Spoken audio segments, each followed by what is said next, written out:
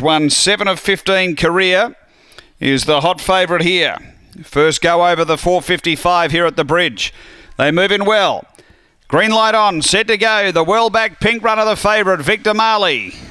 Right to go.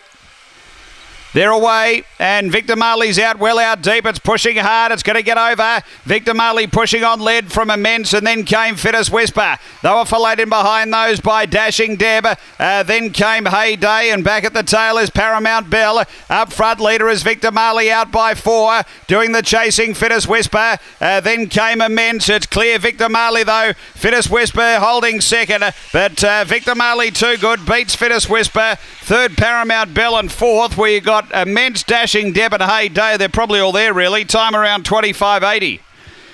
After the running of race number 3, and the fave too good.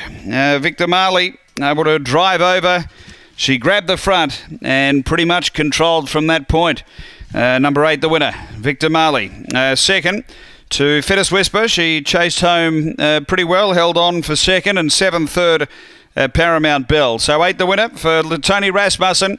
Second going to 5, Fittest Whisper, Lauren Harris, and third to 7, Paramount Bell, Matthew Payne.